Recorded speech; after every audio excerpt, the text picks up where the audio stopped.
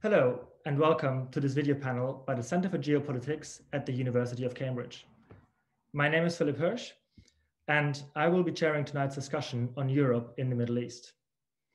In 1971, the then 6 members of the European Community launched a new institutional framework called European Political Cooperation, or EPC.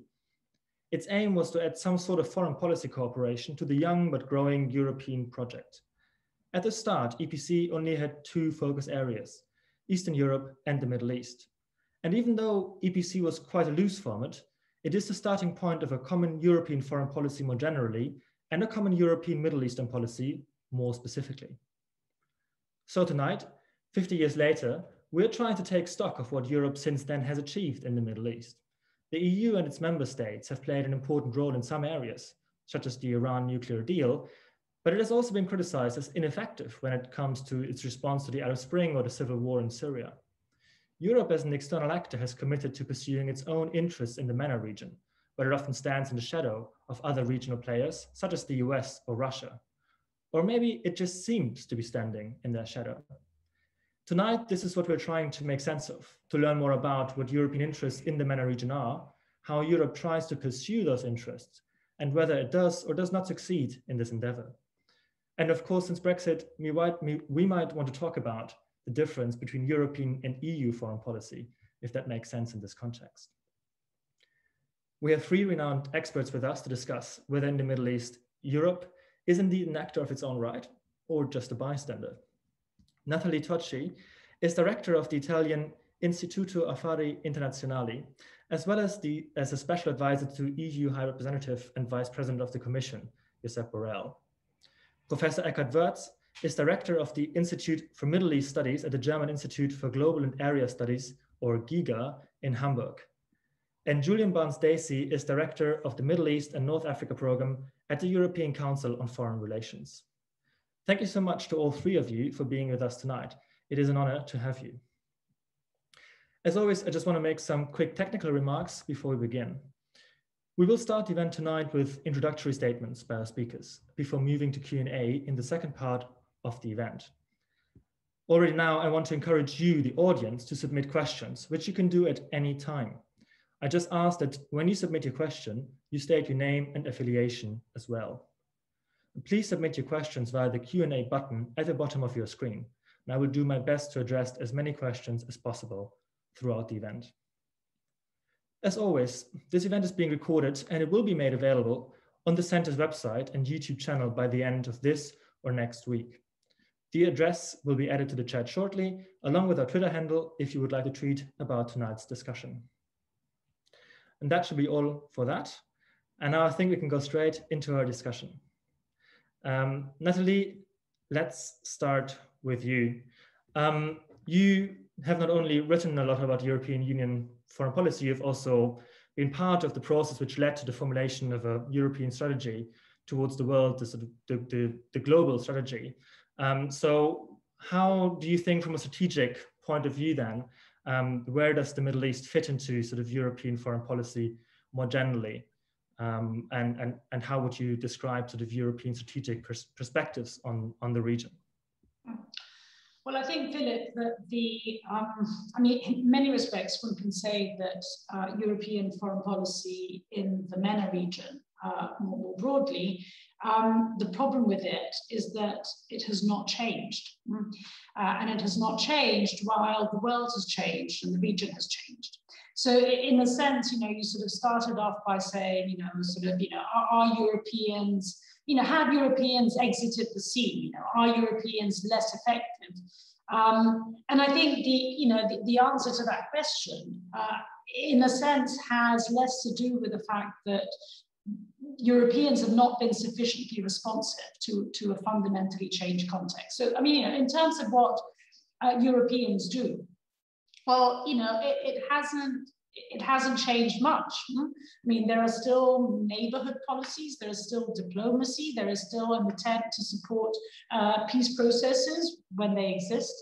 There is still a very, very limited use of CSDP when it comes to the region. So there was never an era in which this was different.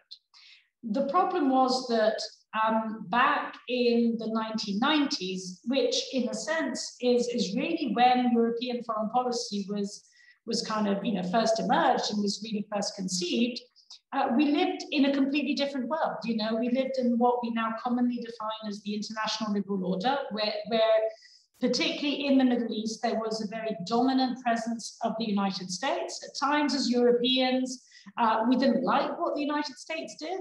Just think about the 2003 war in Iraq. Most of the time we agreed with what it did, and we were happy to play second fiddle to the United States. I mean, if you just think of the way in which the whole Barcelona process was conceived as basically a sort of backup, a soft power backup in a sense to what the United States was trying to do more broadly in the region. So the tragedy is that in a sense we keep on doing the same stuff, but we keep on doing the same stuff at a time in which, firstly, obviously the United States itself is in a phase of relative retreat for the region. I mean, still its absolute power in the region is considerable, but its relative power is very clearly diminishing. And in fact, it would like to see Europeans taking on greater responsibility when it comes to the MENA region. But Europeans are kind of not used to this, so they're kind of at a loss as to what to do. The region has also itself changed fundamentally. I mean, all conflicts and crises are obviously still there, and we kind of, now and then remember that they exist, like the Israeli-Palestinian conflict, when sort of new bouts of violence break out. Newer conflicts have emerged. Fragilities are far more acute than they were in the past, and of course, regional rivalries that used to be, in a sense, far simpler, in the sense that it used to be about the Arab-Israeli divide. And then now, as we know, this is a region which is made up of multiple cleavages. And I'm not going to go through them all. We're all, I think, fairly well versed in all of this. So the region has fundamentally changed. The international context, in particular the role of the United States, has fundamentally changed. Both other global powers as well as regional powers are far more dominant in the region in pursuing their interests. See Russia, see Turkey, see the Gulf states across North Africa and the Middle East. And so the only thing that has fundamentally changed is our perception of the role of Europeans. Because, if you like, European weakness is exactly the same as it was in the past. It's just far more obvious in our own eyes what that weakness is all about. Clearly, because now there are powers that pursue their interests. Of course, the United States pursued its interests, but we somehow assumed that the United States pursuing its interests was somehow relatively convergent with our own indirect pursuit, if you like, of our interests. So it's the concept, the point I'm trying to make here is that it's the context that has fundamentally changed. So I think to sort of, close on these first few remarks, I think that the ultimate political choice that as Europeans, when it comes to North Africa and the Middle East, and I think actually we can make this argument more broadly, certainly across the entire neighborhood, meaning also to the East, the fundamental political choice that we're not really confronting is, what do we actually prefer? So let's stop assuming that there will be a moment in which the United States will be back in the region. So that time has passed. And let's just take that as a given. What do we actually prefer? Do we prefer continuing in our passivity, so continuing as we are, and essentially in allowing other powers to rightly, I would argue, pursue their interests? This is what countries do. They kind of pursue their interests. And this option has pluses and minuses, of course. I mean, as a plus, it has giving ourselves the illusion, at least, I would argue it's an illusion, but giving ourselves the illusion of being insulated from the problems of the region. And that is obviously a plus as far as, if you like, domestic politics is concerned. Of course, the minus is all the frustration that comes with regional powers pursuing their interests in a way which obviously we don't particularly like. And so we get increasingly frustrated with Turkey, with UAE, with Russia in the region. So it's got pluses and minuses. But of course, there's also pluses and minuses to be considered with the alternative. If we were to take on greater responsibility, if we were to take on greater risk, and I really want to highlight the word risk when it comes to the region, because we would be doing it without simply the backup, if you like, or rather backing up the United States. Obviously, risk comes with potential cost, which includes also the cost of human lives, and it comes with the potential benefit of being able to have a share, if you like, in promoting what our own interests and our own values are. And I think that the tragedy is that we're ducking this political choice. I don't want to say here, I mean, I've got my own personal preferences as to what we should be doing, but then again, I'm skewed with a foreign policy, if you like, lens to all of this. But my point is simply to say, let's confront that very basic political question in our own democracies. And I think that none of our countries are really doing this. And I'll stop there. Brilliant, thank you so much. That was a great setting of the scene.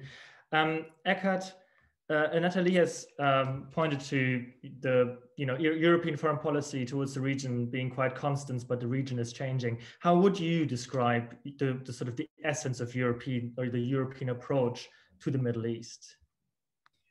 Well, I mean, we are talking about a foreign policy of an organization that doesn't have a foreign minister.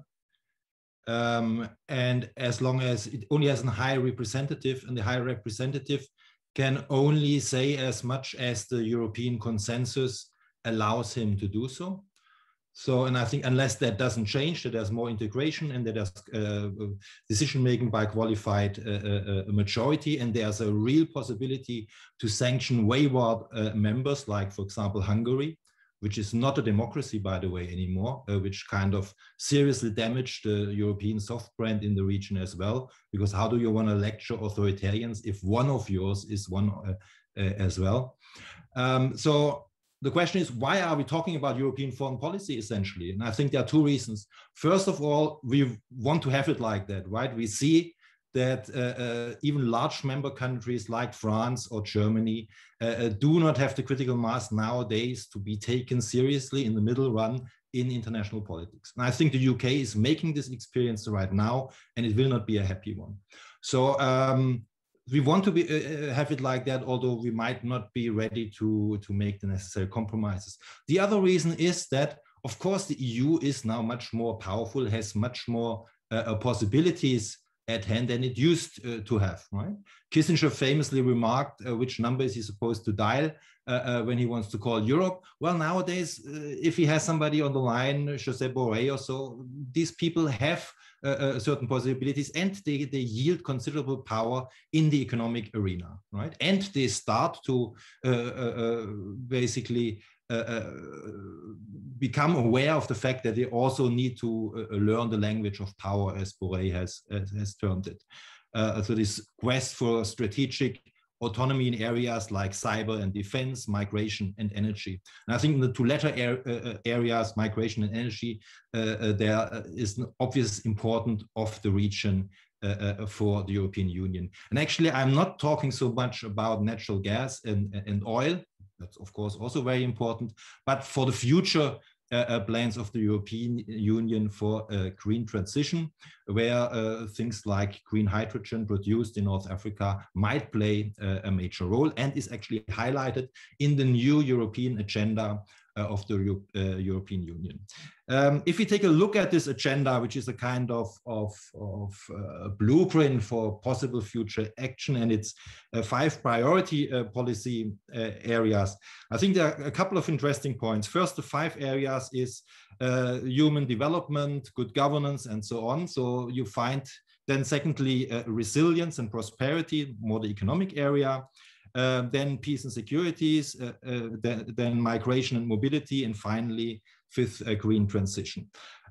In the field of human development, good governance, you find a lot of the usual lyrics, yeah, youth empowerment, women empowerment, and so on. I don't want to belittle it, but it's kind of what we gotten used to hear from the European Union, and it sounds really the same. I think artificial intelligence will soon be able to create these documents without any input of human beings, yeah, and it will sound the same. But what is really interesting, they also come up with vaccines, yeah, and obviously here the European Union has really leverage. Yeah? It's a major exporter of vaccines. And I found it quite remarkable what Charles Michel, the president of the European Council, said in March about vaccine diplomacy. I mean, a very strongly worded statement against Chinese and Russian vaccine diplomacy in the region and beyond it, saying these are countries with less desirable values than us. Yeah? So this is the kind of self-confident European Union we would have loved to see during SofaGate, yeah, when Charles Michel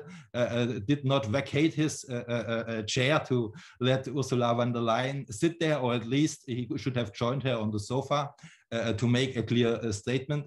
Or also that we missed when Josep Borrell was kind of taken for a ride by Mr. Lavrov in Moscow during a press conference. So I think there is a more muscular approach here on the rhetoric side. And yes, the European Union has here really a strong position and should try it more via the COVAX initiative, via a multilateral channel. And I believe it will once it has vaccinated a larger share of its population. Then the second one is resilience. Resilience is the new buzzword of the European Union. Its attempt to have its cake and eat it too, right? Resilience, you can be also as a non-democratic country. It has a focus on the quality of institutions, of trust levels beyond the state, kind of tends to outsource the responsibility for stability to civil society. Essentially the European Union, the new buzzword, the European Union is ready to focus more on kind of realpolitik in the region, to cut deals with sometimes bad deals with sometimes not so savory actors. And the democratization agenda has kind of taken a backseat during that process. But in the case of resilience, you will find in the new agenda other things, sometimes quite surprising things, like increased use of the euro, right? Quite important in a time when the reserve holdings in dollar have declined. I mean, they're still very, very high, but they have declined. And the question is, will we move to a more multilateral currency system? So clearly there is ambition there, there is awareness there that this is an important topic. Also reshoring appears very important in the wake of the COVID pandemic. We have seen the vulnerability of supply chains. And yes, here North Africa, most notably those two countries where free trade negotiations are most advanced, Tunisia and Morocco, offer considerable opportunities in kind of outsourcing certain industrial processes to these countries more, that are closer rather than to Asia far away. In peace and security, well, this is obviously the weak point of the European Union. We see sometimes individual member states supporting different camps. For example, in the Libyan civil war, the Italians side with the government in Tripoli and the French support al-Haftar in the east of the country. So that is not exactly this kind of unanimity or kind of united front European foreign policy in the region would require. Migration and mobility, my impression is the new agenda treads carefully. It must tread carefully because obviously there are considerable disagreements between Western and Eastern Europe, between old and new Europe, if you want to paraphrase Rumsfeld, and these will only increase should, for example, Marine Le Pen, God beware, have some electoral success next year, or Italy, yeah, where populist right-wing forces are also quite strong. And then finally, the green transition here, the green hydrogen strategy is highlighted.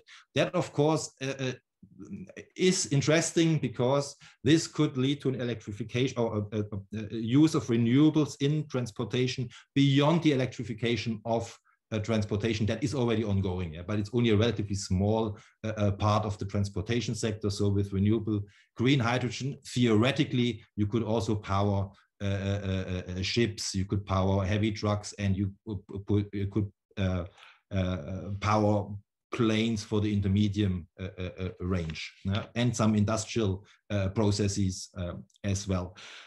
Big question mark behind it, to be honest, because of the huge transmission losses of the technology. Also big question mark behind it because past attempts to have kind of a renewable energy revolution jointly with the Southern Mediterranean, the Desertec initiative or the European solar plan have failed. We can discuss the problems or the challenges later on.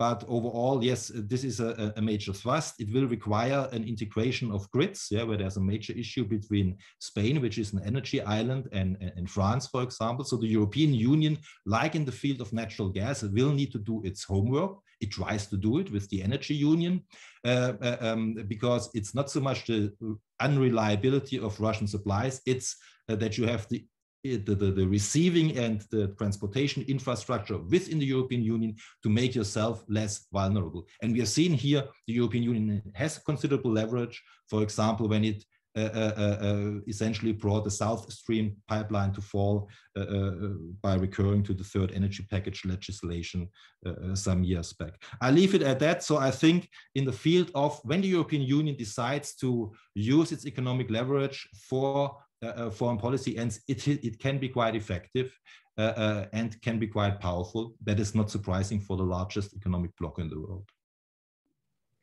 Fantastic, thank you so much.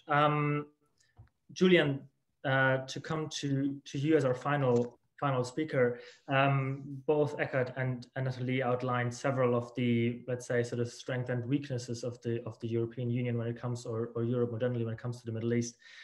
You recently published a report on promoting European strategic sovereignty in the southern neighborhood. So building on what your speakers have said, how can you promote this strategic sovereignty and add more punch, let's say, to European policy towards the MENA region?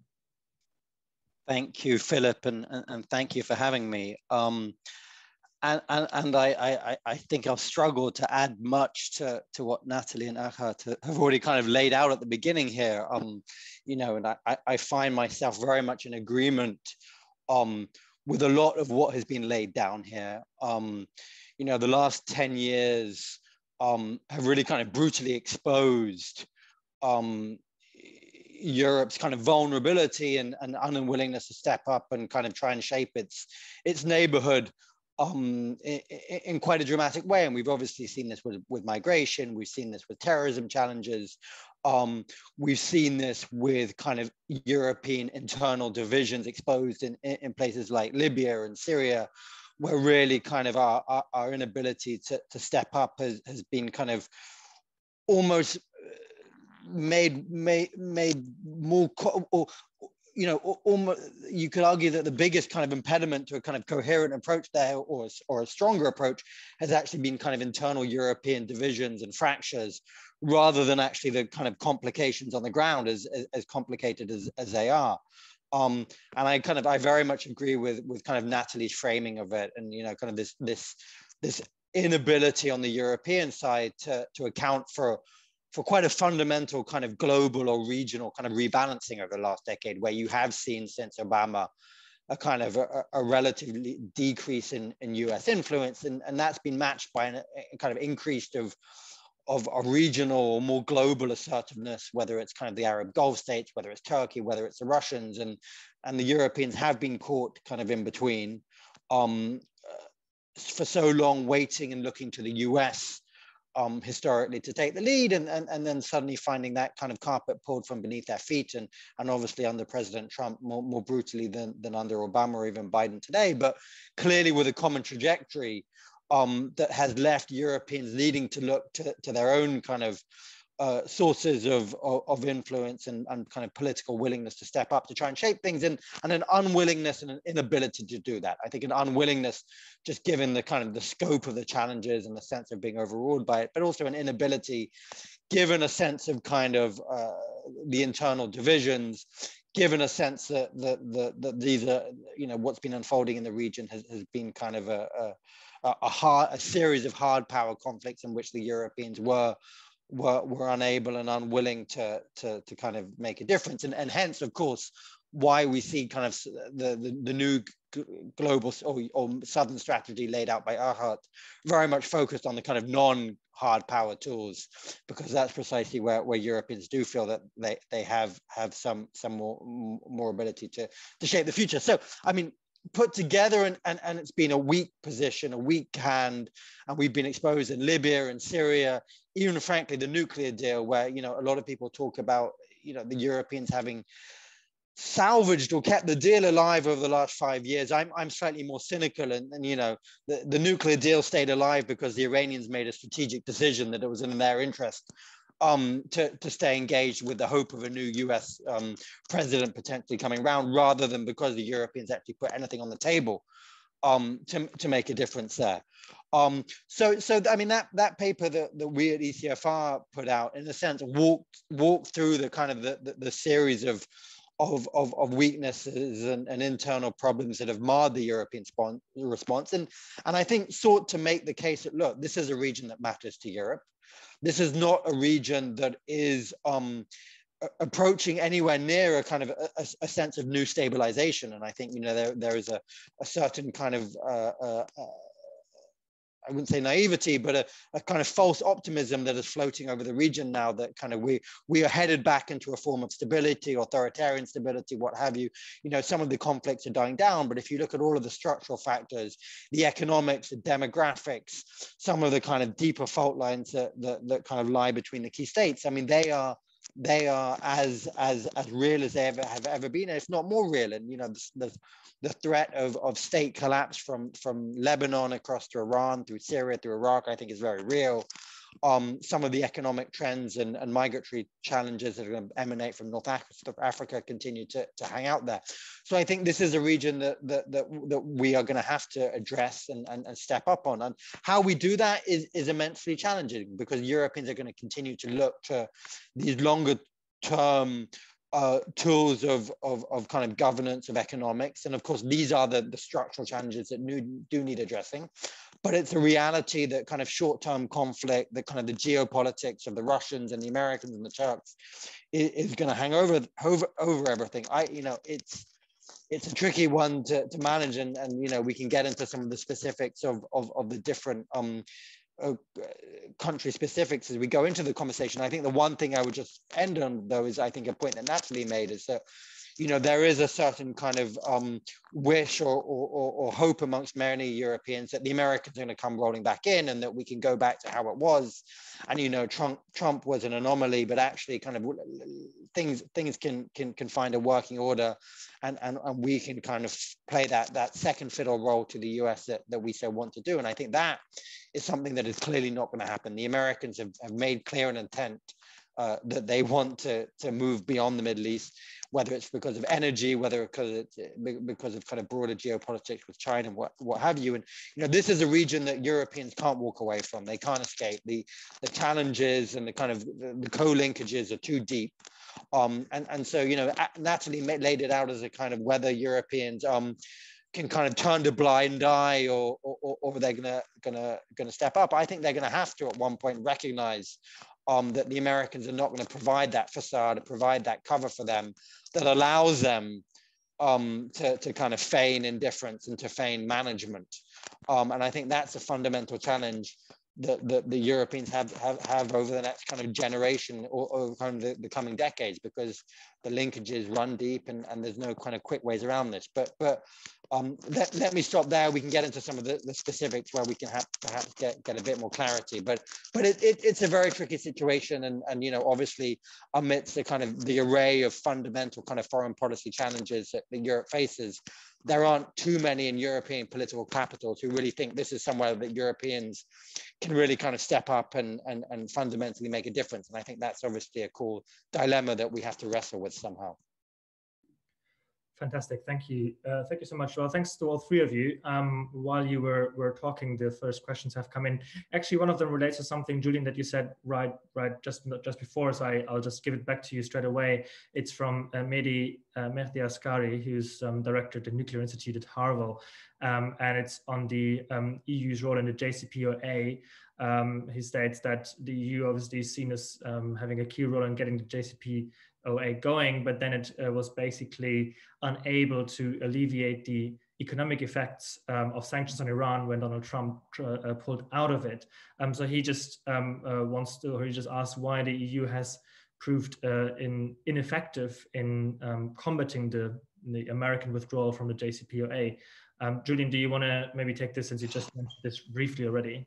Sure, I'll be very quick in it, but it points to a common issue. Many Europeans would say that the reason they couldn't do more was almost a technical one. European secondary sanctions, an inability to kind of navigate the power of the US dollar. And that really kind of hamstrung the ability to operationalize INSTEX or kind of an ongoing economic relationship with Iran that would actually kind of balance out and mitigate the US withdrawal. But I think, fundamentally, it's a question of kind of a political inability and unwillingness to step up and take the steps that would have been needed to provide the kind of messaging and kind of outputs that Iran needed to stay engaged with the deal. I think, by the end of the Trump administration, Tehran had effectively given up on Europeans, because Europe was fundamentally unable to deliver any kind of ongoing economic routes that got around US sanctions. So it's a technical reason with a fundamental kind of political unwillingness to stand up kind of against where the US administration was going. And that, obviously, again, that points to Syria, it points to Libya, it points to the whole range of issues. There's, the degree to which Europeans are prepared to politically stand up and take the risks, pay the cost that would be necessary to try and advance the European agenda here. Can I just jump in on this? Because I think I think the JCPOA story in its different phases really highlights, in a sense, what is it that Europeans can and are willing to do, and when is it that they find themselves totally at a loss? Yeah, I think, sort of both the period leading up to 2015 and of course now the period beginning in 2021 kind of really highlight the fact that we kind of know what we're doing when we're playing second fiddle. In a situation where we essentially concur with where the United States wants to go, we can play a sort of useful supporting role to that shared end. When either we don't agree with the United States, see period so either when we disagree or when the United States just basically is not interested in acting at all. So it's not that we disagree with the United States, it's just that the United States itself is missing in action. We as Europeans are completely at a loss. I think JCPOA, as I said, in its various phases, really highlights this point. We just know what to do in a particular context. Take that context away, and we're lost. Fantastic, thank you. Eckhard, in your comments, you mentioned the word realpolitik and making difficult deals. So there's a question which I think I'll just give back to you or direct to you. It is from Naman Haptem at the Faculty of History here at Cambridge. And he asks, with Arab countries reopening embassies in Damascus and other major powers doing the same, supporting Damascus, is it only a matter of time before the EU and its member states will try to renormalize relations with Syria? Well, I don't have a crystal ball, to be honest. And again, I could imagine they wouldn't do it on their own, but only following the US. Obviously, there's an interest in some sort of reconstruction, and that will need some sort of compromise with the power that be, and that is mostly the Assad regime. Yeah. But not only, obviously, because parts of the territory are still governed by other forces. And yeah, so I don't have a crystal ball. I think they will play again, would rather play the second fiddle and maybe come up with the checkbook for some reconstruction. But I don't think they will take the lead there. Do you think it's something that will rather, that is something that should be considered like early this process soon? Or do you think that's something, in your opinion, that should be avoided for the moment, that sort of step? I mean, obviously, it's the most unsavory regime in the region that you can imagine of. So, on the other hand, and I don't think right now Syria is a priority, right? The focus is very much on Libya and the Sahel and migration from there. So, Syria will be only on the radar screen of the European Union again once there are refugees coming, as cynical that might sound. And right now, the danger is not there, either because so many have left already or because the European Union has put the deals in place to prevent that from happening. So my impression is when I talk to people at the European Union, the focus is very much on Libya and the Sahel, and Syria is kind of yesterday's news at the moment, until it isn't. Julian, did you want to come in on this? No, I look at Syria a lot, and I was just going to say, my sense is that we're a long way off from any kind of meaningful re-engagement with Syria from a broader European state. I mean, obviously you have a number of countries that are European states that are already kind of bilaterally opening up ties. But this is one of the issues where kind of a European hardline, a principled hardline, has been able to kind of maintain itself over the years. But of course, this is one of the areas where we're going to see some of these dilemmas, in the sense that we're wrestling with, come out quite acutely in the period ahead, because Syria is a bit like Lebanon today, where the Europeans are saying any kind of engagement, any meaningful support is going to be contingent on a set of reforms that is wholly desirable, but which we know the incumbent regimes will not embark upon, because fundamentally that means kind of negotiating themselves out of power. And so I think then, the Europeans face this dilemma of how do you help mitigate the threats that will come from kind of state collapse across Levant, as well as the kind of humanitarian and kind of civilian suffering across these countries, when you've tied yourselves to a set of conditions that can't be matched. And I think Europeans are going to have to work out ways to navigate some of their red lines, to be slightly more creative here, and to say, whether it's in Lebanon, whether it's in Syria, whether it's in Iraq, we recognize that there is a fundamental political problem here. There is no desire to normalize, to legitimize, and yet we recognize at the same time that we need to do more to provide some degree of support in terms of helping stabilization challenges, in terms of meeting humanitarian needs. And this is going to need some degree of kind of realpolitik that Europeans haven't really showed on Syria today, whether that's kind of rolling up the sleeves and kind of doing diplomacy with the Russians in a way we haven't done today, whether that's trying to think about how you leverage some of the Arab regional states that are re-engaged to create some positive avenues. There are a series of different tracks. I think the fact that the Americans now seem to have taken their foot off a maximum pressure campaign against the Syrian regime, not because of their own desire to normalize, but simply because they're also recognizing that actually they need to create some breathing space. That may create some room for the Europeans to think a bit differently here. But this is one of the issues that is clearly going to be on the European agenda in the period ahead. And they are going to have to internalize how do you navigate some of these dilemmas. Yeah. I mean, just very quickly on this, I think, at the heart also of what Julian was saying here is that ultimately, Syria really highlights the incredibly uncomfortable choice that we're ducking once again of how is it that you exert influence, which obviously you would consider to be positive influence, in a context, basically in the war that you lost.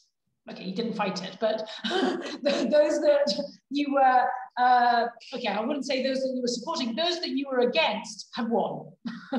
I think that's probably the sort of most accurate way of putting it. And it's an incredibly uncomfortable question, because giving an answer to it requires a willingness to an extent, getting your hands dirty in order to have positive influence. But you need to get your hands dirty in a situation like this. So what do we do as Europeans? We do what Europeans normally do. We just don't answer the question at all. And so we do nothing. Okay, great. Thank you for your answers to this. Another one, which since you talked a lot about, you were all very pronounced in your view on America. Garrett Fitzgerald from Penn points out that the one place where the Americans won't walk away from is Israel. But he says they will need a dancing partner to make any progress on Palestine. Does the change in the Israeli government away from Netanyahu and the ascent of Biden offer a narrow window of opportunity to partner with the US to revive considerations of a two-state solution, he asks. Does anybody in particular want to take this one on the peace process? I don't see a Biden administration cue to restarting the Middle East peace process. I mean, I think, you know, that Garrett's absolutely right. You know, the United States is not going to walk away from Israel, but that does not, I mean, that, in fact, not only is it not tantamount to restarting the Middle East peace process, but unfortunately, in this particular understanding of what it means to support Israel, is actually perfectly kind of, you know, compatible with it. So, you know, I think we've seen it in this latest outburst of violence, where the United States will be interesting in trying to see what regional powers can do to this effect. But I don't think, again, you know, I think that the era of a US playing a dominant role in trying to shepherd a Middle East peace process, to be honest, I just see that era as having gone. Mm-hmm. Okay, another question is from Luigi Scasieri from the Center for European Reform. And it's a very interesting one because I think it highlights the sort of split of European foreign policy making, where you have both Brussels and the European Union institutions like the External Action Service, but also the member states individually. So his question is the following. Do you think there is a risk that Europeans will be pushed to pick sides in the region between powers like Turkey, the UAE, China, and Russia, and that member states might end up picking different sides? It's already happening in Libya and the Eastern Med. I mean, I think, you know, the kind of the alignment of European countries behind the kind of the Emiratis and Turks on different sides, and that the way that is fed into European divisions over Libya, European divisions over Eastern Med, how to approach Turkey, very much reflect that. So you know, the internalization into European shores of a kind of Middle Eastern fault line between the Emiratis and the Turks, I think is very dangerous when you see kind of, you know, Gulf military bases being established in the likes of Cyprus and Greece, you know, very much to try and confront Turkey. So you know, this is real, this is happening, and this is wholly debilitating to the European ability to kind of try and shape their near neighborhood. And, you know, again and again, one comes back to the case that, you know, if there was anywhere that Europe should have stepped up and been able to manage their neighborhood, it was Libya. You know, this was somewhere that was effectively given to the Europeans by the Americans. They were told to get on with it. This is obviously, you know, geographically right there, acute interest at stake. And yet Europeans have not just struggled in the face of kind of intense regional and global interventions, but they've just marginalized themselves by their inability to forge a common path. And, you know, Libya is today, or has been over the recent past, essentially a kind of battleground in the fight about Turkey, which is kind of torn through Europe. So it's real, it's happening, and I think it's very worrying.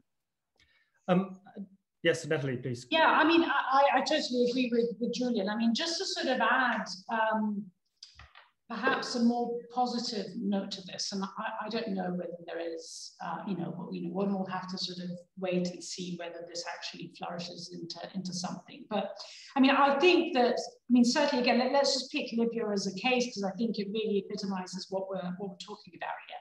I think there certainly was a moment, and to an extent there still is obviously a moment, in which different member states, in the absence of the United States, because I really do think that this is the precondition for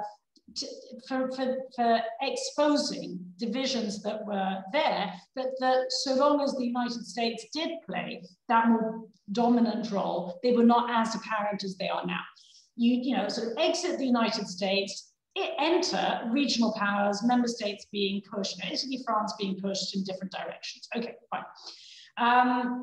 Now, again, the sort of ultimate choice that I think all of the member states are facing is, what do we prefer? Do we prefer sort of the bickering amongst ourselves, which basically means that both UAE and Turkey and everyone else is going to do their thing in their interest? Or do we have at least that lowest common denominator of agreement in seeing that actually this happening is not in our collective interest? So the only positive signal that I'm seeing is, you see the way in which, for instance, the Draghi government is trying to work actually very closely with Macron at the moment on Libya, as the signal of, there must be some, a degree of awareness that actually, yes, we disagree, but surely we agree enough. We agree on the fact that it's not in our interest for the regional powers just to kind of do what they're doing. I don't know whether it's going to consolidate into something, but the fact that there is an attempt at the moment between Italy and France to try and talk Libya is at least a signal that they recognize that this is important. Okay, excellent. Eckhard, in your outline, you mentioned a number of instruments and policy fields where Europe is sort of active in the Middle East. One question that came to mind, and I think is a very classic one almost in this regard, is the question of hard power. Do you think, in terms of how the EU approaches the region to have an impact, does it have to have more of a hard power, let's say, instrument in its foreign policy approach towards the Middle East to have more punch, let's say, or can it achieve influence without a stronger hard power option? Well, I guess things like Libya and surveying arms trade with Libya requires hard power instruments and naval surveillance and so on. The challenge is probably for Europe rather to achieve some sort of consensus. And how can it do that within the existing structure? It's obviously a challenge. Mr. Borrell, during one of these recent webinars, said Europe does not need to speak with one voice, but it should have one message. But I'm afraid it doesn't have one message, right? So, okay, you probably should work first on that, find some sort of consensus, and maybe then try to find a way how to bring such messages better across. And I think it will need to have some sort of qualified majority decision making. If it thinks it can continue basically waiting these things out, waiting until some sort of minimal consensus falls into place, I'm afraid it will not be taken seriously in this part of the world. And I'm also afraid that maybe it's simply really a lot of voices, right? Maybe a core EU would be in a better place for some sort of swift decision making. And as I've said, I think it needs to come to some sort of sanctioning mechanism for wayward members like Hungary, and Poland might join Hungary soon, as a non-democracy within the EU. So, if you are not even able to bring your own house in order, how are you supposed to lecture people in the southern Mediterranean? Yes, you actually. Oh, sorry, Julian. Can I just say one thing about the hard power thing, because I think it's kind of interesting and relevant. Clearly Europe has been out of the mix in part in the last decades because it has been a hard power decade. But if one is trying to put an optimistic slant on things, there does seem to be a regional and global shift at the moment, associated, I think, to some respect with Biden coming in and a kind of his focus on diplomacy and multilateralism, but also in a sense, a reflection of the failure of the Trump kind of gung-ho approach, which actually fed this kind of hard power dynamic for a while. And I think, we are seeing regional actors re-engaging with each other diplomatically at the moment, whether it's Iran and the Saudis talking in Iraq, whether it's Arab states talking to Damascus, whether it's kind of after the Turkish intervention in Libya, a new political process there. I mean, there is, you know, a set of diplomatic dialogues and tracks outgoing there. And, you know, from a European perspective, this is obviously creates a framework that plays more to European strengths. I mean, once you start talking about, you know, stabilization and governance and economics, you know, this is where Europe does have cards to play. And I think it's quite clear that if, you know, Libya erupts back into conflict, or if kind of the Iranians and the Saudis clash militarily, the Europeans are not going to have that hard power, agency, or ability. And you know, they're not going to have it. Let's not daydream. Let's not pretend that there is going to be a moment where the Europeans wake up anytime soon and say, oh, look, you know, we need to activate ourselves here.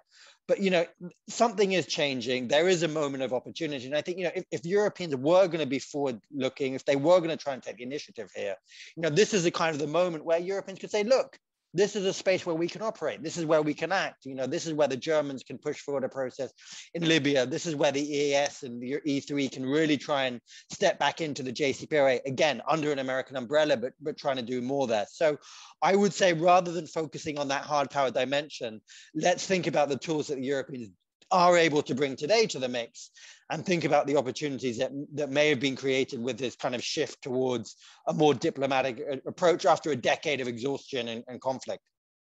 I mean, if I could just add to this, I mean, you know, I think that in all honesty, since, you know, Libya 2011, you know, so including Syria since then, there has never really been a question concerning Europeans or Americans, for that matter, intervening militarily in the way in which we intervened, or rather the US intervened in Afghanistan or in Iraq, or indeed as the intervention took place in Libya itself. So, because, I mean, you know, when we talk about Europeans lacking hard power, that is the kind of hard power we lack. We don't lack the hard power necessary to do the kind of things that actually would be required of us. So, you know, when we talk about Libya today, we're not talking about military intervention in Libya. We're talking about whether there could be a European security role in trying to consolidate the ceasefire, in trying to ensure that that ceasefire does not simply crystallize a division, but actually does enable the country to move towards elections. So that is the kind of, if you like, military component that we're talking about. And we do have the capabilities to do that. What we're lacking is something else, which is the willingness to take risks, which is why I highlighted the risk point earlier. So, you know, because otherwise we just kind of, you know, tend to get stuck in this, well, you know, we don't have hard power and the region needs hard power, and hey, you know, let's pull our hair out, there's nothing we can do. Well, actually, there is something we can do. We just choose not to do it. On top of what Julian was saying, and I think he's absolutely right, that in a sense, now the region, I mean, although Biden has not done a great deal in the region, but its very existence has created a greater willingness amongst regional players to talk to one another.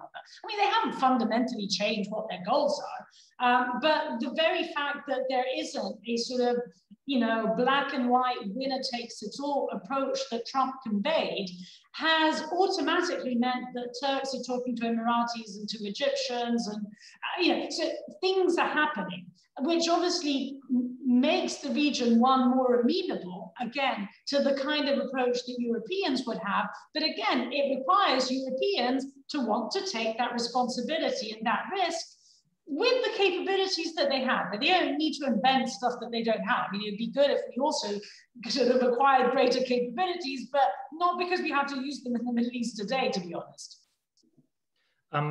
Okay, excellent. We're coming towards the end of our hour. I just want to very quickly go through two final points. Bruno Schmidt-Feuerherd is asking whether the EU needs institutional reforms to step up its foreign policy game. Now, Eckhard, you already kind of answered part of that question by talking about qualified majority voting, and you give a very clear opinion on this. Maybe Nathalie, I would sort of address the question to you in a way of asking, does the European Union and the Middle East need some sort of new institutional framework to replace the neighbor policy, Union for the Mediterranean? There seems to be stuff there. Do you just need something else entirely as a sort of new, new shell here? Or is it more about a specific policy goal, like saying, like you just said, fix Libya as some sort of flagship project and then work from there, let's say, in a very simplistic way? I think it would be a bad idea for the EU to simply sort of invent now some sort of brand new institutional framework for the region, simply because that is the kind of thing that you do, assuming that it's the right thing to do, but that's the kind of thing that you do once, in a sense, the region and the broader world, in a sense, crystallizes into something. I mean, I think now both the region and the international system as a whole are really undergoing a phase of very profound transition. So I think sort of grand, big designs is not what we need to do. I think what we need to do is take greater responsibility on X, Y, and Z. And it doesn't have to be done by everyone acting together. I mean, it'd be nice if, and this goes to the point about qualified majority voting, or at least, if you like, constructive abstention. You don't need to go all the way down to qualified majority voting. If there is a group of member states that actually do want to take greater responsibility, it'd be nice if others didn't block them. They don't have to do it themselves, just kind of, let things go ahead. And it can be done both in an EU institutional framework, or it can be done through different, contact groups. I mean, again, take the E3/EU on Iran. So there are different ways of doing things on different crises, on different issues. What it does require is for someone to want to take greater responsibility and greater risk. Okay, and then a final question, which I think I'll address to Julian, also from Bruno Schmidt-Feuerherd, on how Brexit has impacted or will impact the EU foreign policy in the Middle East, and that difference between Europe and the EU. Do you see an impact there already, or is it potentially even an area where the UK and the EU could find some sort of cooperation in a post-Brexit era? I think it does a couple of things. One, it gives greater kind of centrality to France within the EU system. Whereas before, I mean, the French and the Brits obviously being the kind of dominant European players in the Middle East, without the Brits in the EU system, the French are able to continue to kind of be more assertive and try and shape things. So I think that's one thing. And that, I mean, who knows how this will play out? I mean, there's also a kind of counter dynamic in which other member states kind of rally around the Germans to try and create a counterbalance, and the extent that, the question that then has to be asked is the extent to which Germany is prepared to actually step up and kind of emerge as a more significant player in the region alongside France. The other question, I guess, is the degree to which the UK being out of the EU create competition between the UK and the EU rather than convergence. And that's obviously a worry. I mean, look, let's be honest. In places like the Gulf, the EU has not been very relevant for a long time. And it's, French-British competition, economic strategic competition has been a dominant feature of the landscape for some time. Does that now become more intense? Does the British desire for trade deals push it to align itself, make deals with Gulf states or other members or other regional states that come at the detrimental or in a way that weakens Europe, EU and the region? Does the EU without the UK and all that it brings in terms of capability, in terms of resources on the ground, in terms of knowledge of the region, become weaker? I mean, I think these are all questions that to be honest, still have very much to be answered.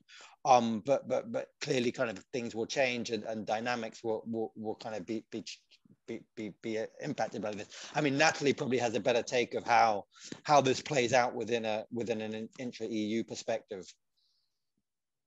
Fantastic. Well, thank you very much. We have come to the end of our hour. We've covered a lot of ground. I think the most important thing for me to say at this point is thank you very much to our three speakers, to Natalie Tocci, Eckhard Wirtz, and Julian Barnes-Dacey for giving us such a deep outline of what's going on in terms of the EU and the Middle East, and an outlook of what we can look out for in the future of this field. From our end, this will conclude the webinar. As I said at the beginning, a recording of the event will be soon on our website. And on our website, you can also find many other events, and since a few weeks also, podcasts on global affairs and international politics. If you in the audience are not currently receiving our emails, you can sign up to our mailing list using the link that is posted in the chat or from the center's homepage. Thank you and goodbye.